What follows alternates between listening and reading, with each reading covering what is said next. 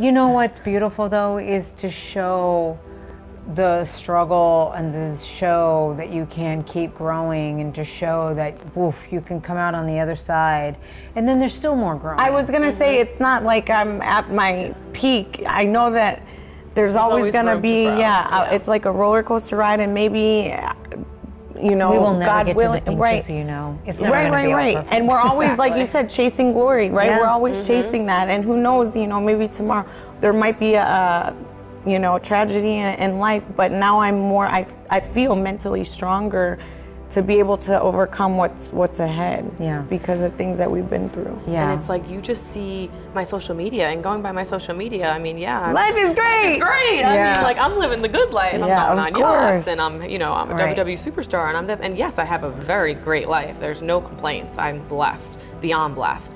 But there is a lot of little things that people don't see, that like they don't think, you know, and I'm talking my own personal family, that they don't see, like, oh, just pick up the phone and call me and just say what's going on and not ask for something in the same time frame, like same phone call.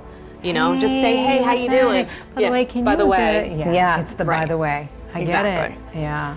Dana, going back to you, the other thing that really stood out to me as I was re-listening to our episode and all, you had told me that there were two things that really made you strong.